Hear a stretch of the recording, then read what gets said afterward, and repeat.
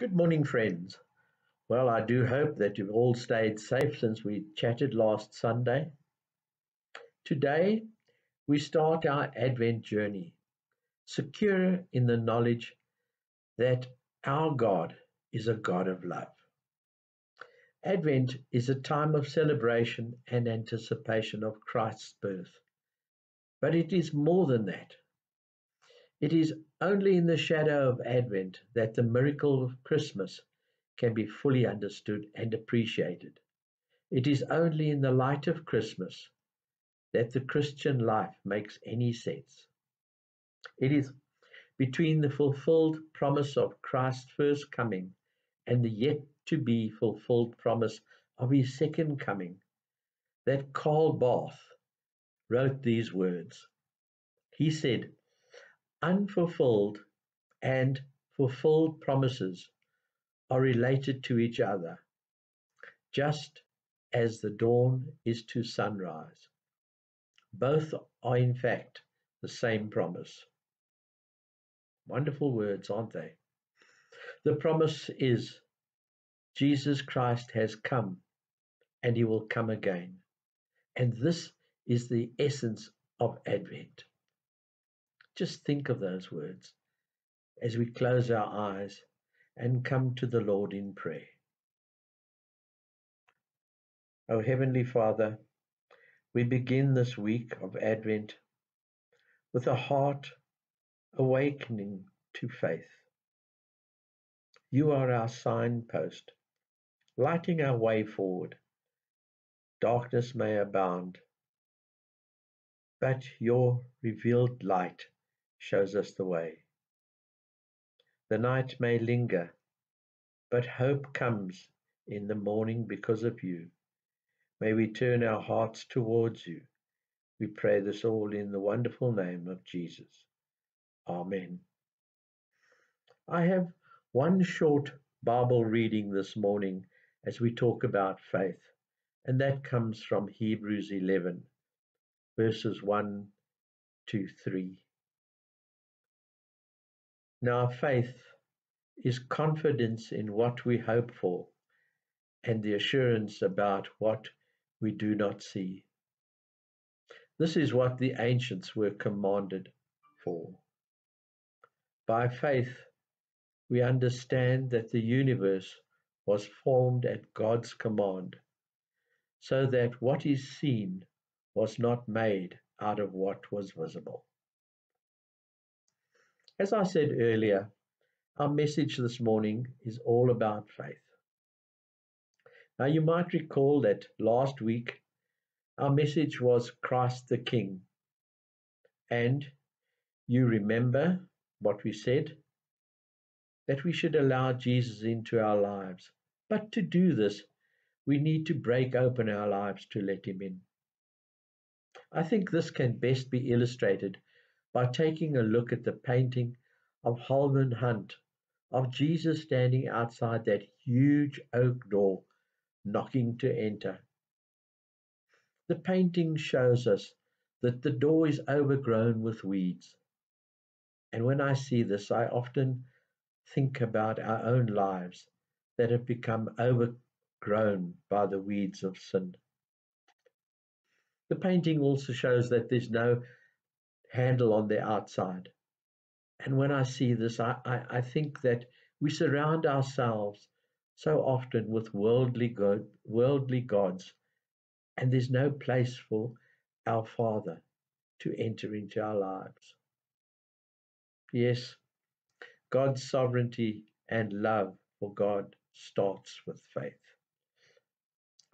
Today, as we said earlier, is the first Sunday of Advent and the first day of our church new year.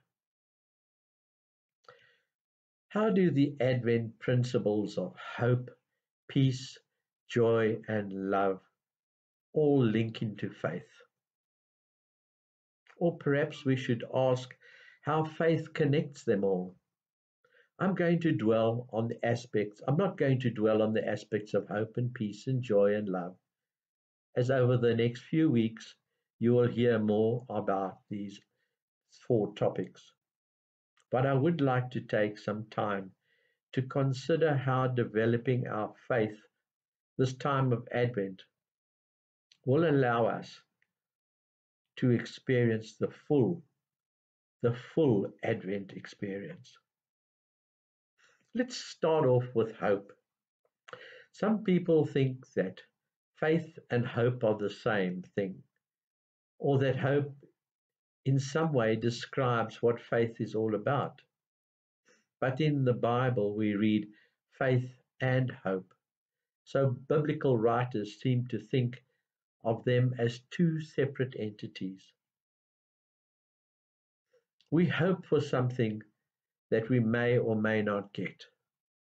Some people hope to win the lotto. We hope that our car will start on a cold morning. There is no confidence that what we hope for will actually happen, will actually materialize. When we have faith in something or someone, however, we experience that we expect that something to happen. We expect those people to deliver or that person to deliver. Faith then elevates hope from something wishy-washy to something more certain, a reality, if you will. Now, we can have faith in a great number of things. I have faith that tomorrow the sun will rise in the east, even if it's cloudy. As Christians, we do not need to hope that we will one day meet Jesus face to face. We can be sure and certain of that fact. We can put our faith in him, in his promises, and in his word. This leads me to wonder if other people, friends, family, work colleagues, clients, even strangers, have faith that I will deliver what I promise. See, faith is a two-way street. Can Jesus have faith in me to do what he requires me to do? To use my gifts, my time, my talents to bring people closer to him? Or does he merely hope that one day I will get around to doing that? Let's move on now and let's explore the link between faith and peace. I believe that this presupposes that we already grasp the link between faith and hope. When we know that we are secure in our relationship with Jesus, we are able to enjoy the peace that comes from knowing that Jesus is forever in our corner. He's always with us. When trouble strikes, and believe you me, it does, we have faith that Jesus is there beside us, helping us to navigate the troubled waters. When we are unsure about a decision, we know that our prayers are heard and that we can depend on divine guidance. You see, our faith provides us with a peace that the Apostle Paul described as a peace that surpasses all understanding. A peace that surpasses all understanding. Others may find our peace unsettling or illogical, and that it's simply because we do not understand our faith and what it provides and feeds us with that and nourishes our inner peace. Again, I pause to consider my own life. I think about, does my life reflect divine peace? Do others look at me and think, I wish I had that sense of peace that Selwyn has? Or how can I experience such peace in the midst of my storm that's overpowering my life? Do people look at you and want to know where you got that peace from and how that Your faith brings that peace into your life. This now brings me to joy. I don't think any of us need an introduction to joy. Think of that bubbly, warm feeling in your tummy when you see the one you love walk into a room, or that delight on a child's face when they see a Christmas tree with all the gifts and the lights, or the jubilation when a doctor declares a cancer patient is in remission. Or I can go on, but we all get the picture. But how is this linked to faith? See, when we have faith in a divine Father who loves us, we get to experience divine joy. When we enter the presence of Jesus, when we get that feeling of Jesus by our side, that is the divine joy I'm talking about today. Those goosebumps I experienced last Sunday in church when we sang, "What a friend we have in Jesus," led by our very own choir. That was a perfect example of the type of joy I'm referring to. Joy derived from faith in God is like an added dimension to the joy we already know and experience outside of God. By being faithful to what Jesus is called us to do, is to experience that deep joy that we can expect. Have you ever experienced the sense of deep pleasure and satisfaction after you do something for someone else with no expectation of reward? Have you ever felt Christ prompting you to do something and that wonderful, amazing feeling that you get afterwards? That is the divine joy that I'm talking about, that stems from faith that Jesus can and does use to expand his kingdom. By blessing others in Jesus' name, we are more richly blessed than the recipient. You see, giving is much better than receiving. I don't know about you, but the more I experience that joy, the more of it I want. I crave it. I want to feel Jesus smiling down and saying, "Well done, good and faithful servant. Well done, good and faithful servant."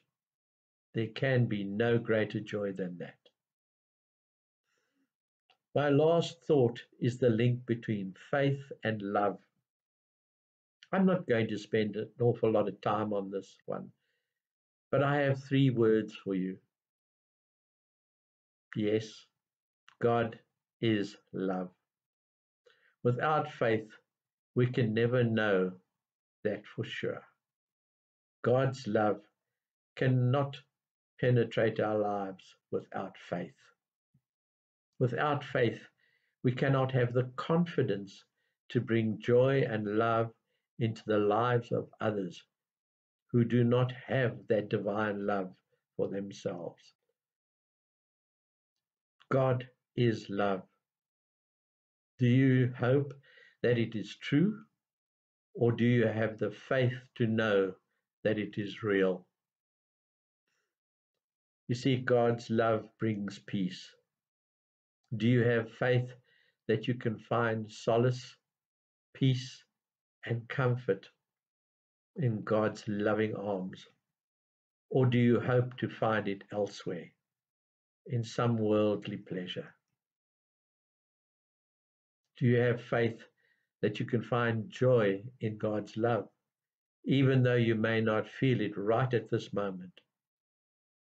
True faith is knowing where to find the source of Christmas and how to assess the benefits faith in a loving, joyful, peaceful God provides.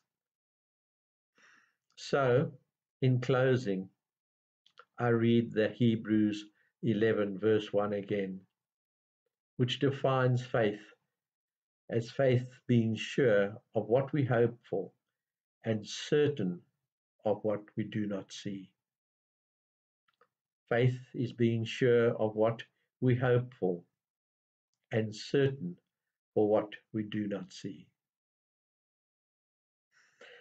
Friends, today we've only just scraped the surface of faith. Faith in Jesus brings unspeakable joy. My prayer today is that you will accept God's grace of gift, that you will accept God's gift of grace and become a child of God. Friends, I find this story of faith very moving, and I pray that you, during these little times of coming into the presence of God, that you have found His peace, His love in your hearts as well. This story is very significant in your faith journey. Take time just to ponder those four elements, but most importantly, to ponder your faith in God. Let us close our eyes as we thank the Lord for all that He has given us. Dear Father, in a season when every heart should be happy, many are struggling with the heaviness of life, burdens that steal our joy. In a world where worry, not peace, and joy prevail, stir up the good news of the gospel within us again. We know that peace on earth can only come when hearts find peace with you, for you are the peace that knows no bounds. You are the King of kings. You are the Lord of lords. Father, as we start this journey of Advent, we pray that you will fill our hearts and our minds with hope, peace, joy, and love for you and for all mankind. Amen. As we share the grace, let us join our spiritual hands and say the grace together. May the grace of our Lord Jesus Christ, the love of God, and the fellowship of the Holy Spirit be with you now and forevermore. Amen. Thank you for taking this time and sharing the last 3 Sundays with me. All that remains now is for me to wish you all a happy Christmas and pray that you go in peace, go in love, and go in the knowledge that Jesus Christ loves you. Amen.